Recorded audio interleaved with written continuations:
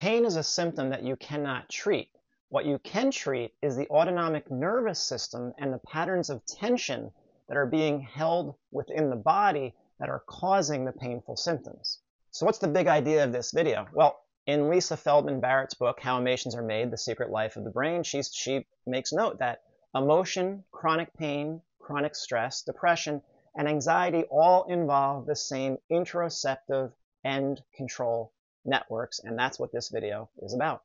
Through the discipline of postural restoration, I've been helping people with pain for about the past 13, 14 years. I was also doing a lot of strength and conditioning before that. And of course, I've documented on this channel my own journey with chronic pain.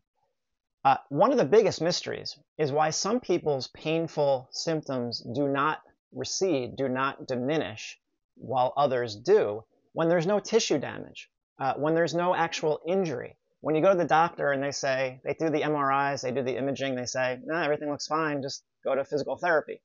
But of course, there's nothing to rehab. So the question always is, in a lot of people's minds, is why? Why is that pain there when there's actually no damage to the body itself? I never discounted the experiences of anyone who said that their pain went away when they did this, or when they did A or B or C. It could be things like when I stopped eating sugar, when I stopped eating flour, when I started taking this supplement, when I started to sleep more, when I started to take a certain medication. For me, I remember I had hip pain that went away. This was many, many years ago, when I started taking vitamin D, which then also helped me sleep and fall asleep. So the underlying issue is the autonomic nervous system. But also at the same time is this idea of homeostasis or allostasis. But let's just stick with the word homeostasis, meaning how the brain and body regulate themselves and keep energy flowing appropriately and diverting energetic resources to the body to meet the external changing circumstances of the external environment. That's allostasis. That is homeostasis. And there's a theory among neuroscientists that to me seems like the most reasonable explanation, is that the feelings in our body and our emotions are really based off of that homeostatic sensory input to our brain. And what we experience as emotions and feelings are based off of our bodily, our physiological processes that are occurring to keep our body in a state of homeostasis. As I mentioned, in postural restoration, we're not treating pain because pain is a symptom. We're treating an underlying pattern of right dominance, of tension that restricts the body's movement, the ability to move without compensation, and the resulting instability that occurs in the body. Now, that would certainly be an autonomic nervous system issue, a homeostatic issue. If you cannot breathe properly because you're stuck on one side of your body, and remember that right diaphragm and the left diaphragm are not the same because you are not a symmetrical human. If you're only using one side of your body, and every time you put your weight on your left foot, you're using your hip flexors and your lower back muscles to stabilize your left side, and thus you're not using your left diaphragm to breathe, but now you're using your neck to breathe, well, that's easily an autonomic nervous system homeostasis issue. And your brain can report back, or your body can send signals up to your brain that there's something wrong with this system. This homeostasis is thrown off. Our respiration is thrown off. The whole system is starting to not function properly. So from that perspective, postural restoration is treating that dysfunction that's leading to these signals of pain and discomfort. There is no tissue damage. Remember, that's the important thing to remember. The tissue, the discomfort is coming from struggle, from strain, and from tension. So in the book, How Do You Feel? An Interoceptive Moment with Your Neurobiological Self, he writes, our affective feelings, what we're feeling inside of us, whether we're feeling good or bad, derive from the brain networks that generate flexible and adaptable emotional behaviors, which evolution built by expanding upon the ancient homeostatic neural systems that automatically take care of the body. That's the autonomic nervous system. So what he's saying is that how we experience emotion and feelings is based on top of this underlying autonomic nervous system that's regulating homeostasis. It's built on top.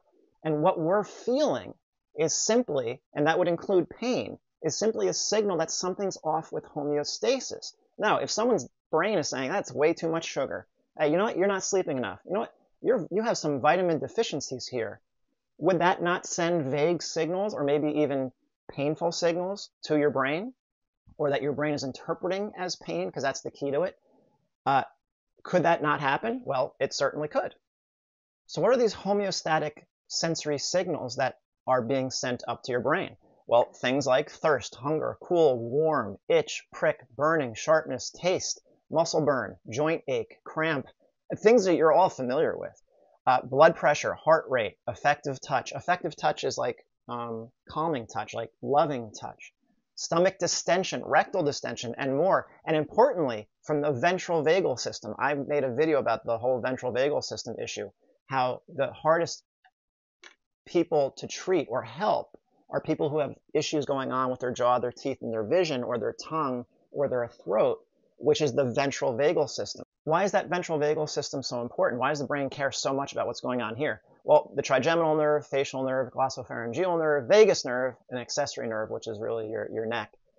It's all about orientation. Where am I? The brain has to understand where you are. Communication. Humans have to communicate. And feeding. So obviously, if you're not feeding, if you can't eat, you're in trouble. That's why this is why the jaw, the teeth, the vision is such an important part of all this.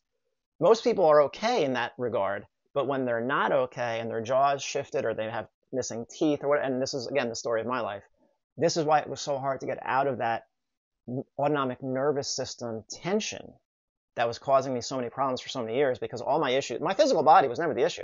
The plantar fasciitis, the SI joints, the shin splints, the neck spasms, that was never the issue. Those were my symptoms of vagal, of the dysfunction, autonomic nervous system dysfunction that was being created because of ventral vagal system that was completely dysregulated because of the jaw position and how my visual system responded to the inappropriate jaw position. All of this information is being sent up from the body to not only, well, also to the brainstem, which then passes it up to higher levels of the emotional area of the brain, as they would call it, but it's also being sent to the autonomic nervous system, the sympathetic trunk, the rib cage, the spinal cord, where we extend. So extension is when a pelvis comes forward on one or both sides, and then your back will arch. That's called extension. That's fight or flight behavior. That homeostatic sensory information is being sent to the areas of the spinal cord that produce that extension behavior, that extension posture.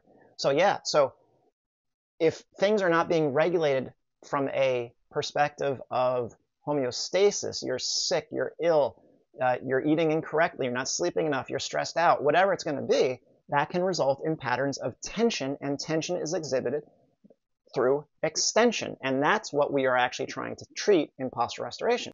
So it would look like this. All homeostatic sensation, all those feelings and sensations that I just listed, are sent up through the autonomic nervous system to the brain stem, and then to higher levels like the hypothalamus, the amygdala, and a lot of other areas that you don't really have to know right now. It's fascinating, but you don't really have to know it. But those interoceptive and control centers, that's where all that information is being sent, then feeds back and controls the autonomic nervous system. So that's the loop. So if you're already feeling something, or your brain is sensing something inappropriate, that travels up to the brain, to the interoceptive, what you're feeling, the feeling centers of the brain, the emotion centers of the brain, and the control centers of the brain that say, hey, do this because of this. And that's the loop that we can often get stuck in.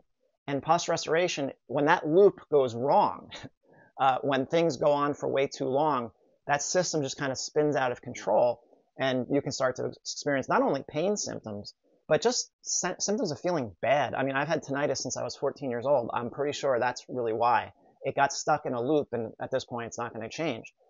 But anxiety symptoms, pain symptoms, depression symptoms, just unhappiness symptoms, you just don't feel right. And then that changes how you think about your own life.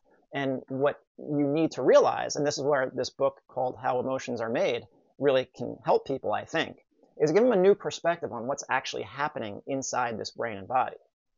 Now, there's an important distinction to be made between the somatic sensory activity, which is actually what we're using with PRI techniques that are about hamstrings and abs and breathing. We're using somatic sensory activity to then try to regulate the autonomic nervous system. So we are using the autonomic nervous system through breathing, but those sensations and feelings that I mentioned, before, thirst and hunger and discomfort and all these homeostasis signals, homeostatic signals, we're not using that.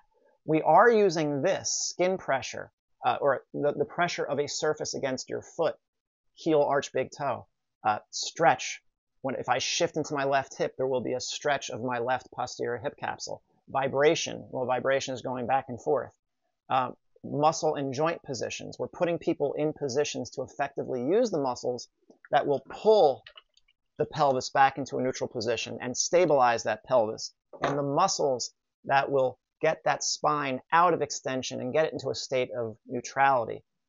PRI techniques are using those muscles through those somatic sensory sensing to produce that outcome of regaining stability, regaining proper diaphragmatic breathing, to then decrease sympathetic fight or flight activity. So PRI, that's how we are doing it. If you hear about the left heel and right arch, why that's so important?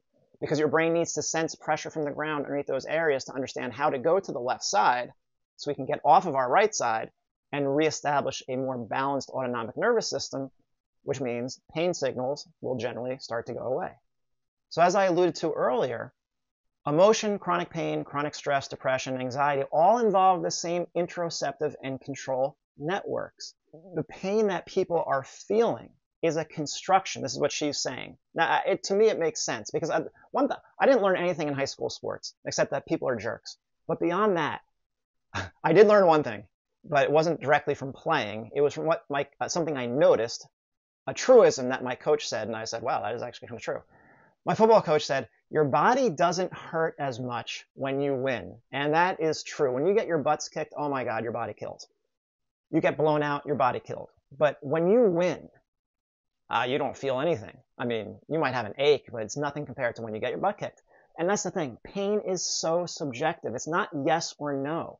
So a lot of times they'll say, oh, well, it's these neurotransmitters that dampen pain, and then you feel it eventually. And that's certainly true also.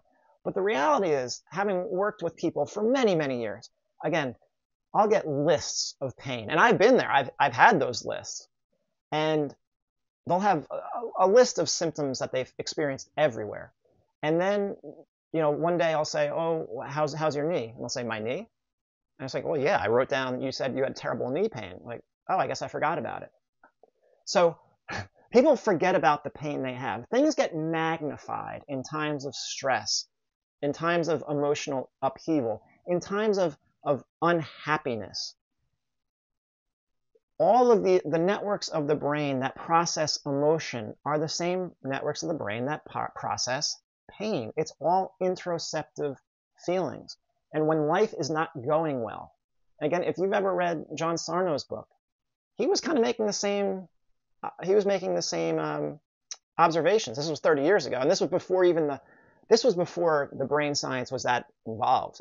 So he wouldn't have known he knew it was the autonomic nervous system, but he wouldn't have known it to the degree that Lisa Feldman Barrett is talking about, because the insula was not well understood, and this is where the interoceptive network is. It wasn't understood back then in the 80s what was going on or what that part of the brain was all about. But he was making the point that people's back pain, this is how he got famous, by saying, I'm looking at your x-rays, I'm looking at you, and all your back pain does not match up with what I'm seeing. And he was convinced that the pain that they were getting was a distraction from underlying emotional anger issues. He said he thought anger was probably the biggest part. And he said, you might not even know what the issue is, but I can tell you there's nothing structurally physically wrong with you. Autonomic nervous system. Maybe that person says, oh, really? But man, okay, there's nothing wrong with me. A couple days later, the pain goes away. Why? That nervous system shut down.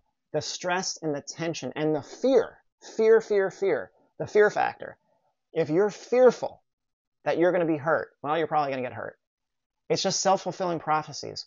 So for a lot of people, just reading that book, his famous book, the back pain book, and I always forget the name of it, but that was enough for some part of that brain to say, oh, all right, charade's up. That's not going to work anymore. So forget about the pain. But that, of course, that doesn't work for everybody. It might work for a lot of people, but it not going to work for a lot of people. So for posture restoration, we're trying to eliminate, are you unstable? Some people are. They are. And that's what PRI is going to restabilize them so they can diaphragmatically breathe again, decrease their need to use their neck for breathing, and the whole system relaxes. And that's the break they needed. And the nervous system says, the brain says, oh, okay, I guess I don't need these signals of pain anymore. So there's a reason, and you can find this in the research, why chronic pain, depression, anxiety are often found together. Well, she just explained it. What we can do in posture restoration is make sure that you have all the appropriate sensory inputs so that your brain does not detect threat and you do not get autonomic nervous system produced tension based off of, or pain based off of tension that your brain is providing or producing to hold you steady, to tighten you up, to protect you. Good pair of shoes, heel arch, big toe. Minimalist, I mean, if you really want to go that route, but you're not going to be successful in a PRI program with stabilization with minimalist shoes. I've already shown that numerous times, and I don't feel like talking about it because it's just an absurd argument. Heel arch, big toe. You need that sense. You're not going to get it on flat floors with a minimalist shoe. You need something different. Near and far, if you're not wearing your glasses and you need them, you're going to stay tense. I can't show this any more times. I had a young man come in to see me. I showed him how he cannot pass any test. He can't feel a muscle. He can't feel any muscles appropriately unless he wears his glasses. And he told me, I'm still not convinced. I can't do anything else. And you want molars and canines, two sides of the mouth, a jaw that's free to move. When you have those things, your body will get better. I'm convinced. We'll stabilize you. That's going to work. If that's all there, we stabilize you, you're passing your integration tests, and you're still having issues, at that point, you got to really think about life.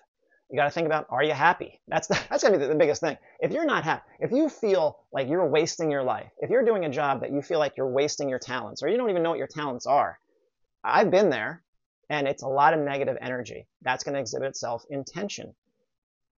That will interfere with the PRI, posture restoration programming, because you're going back to a tense, if you have to go home to a tense environment, your family life, your work life, the relationships that you have, do you feel like you have purpose? Are you sleeping? Are you eating too much sugar? Could be. I mean, again, you can't discount things just because they don't make sense to you. Anything that you put in your body, any environment you put yourself in, is influencing your brain and your body one way or another.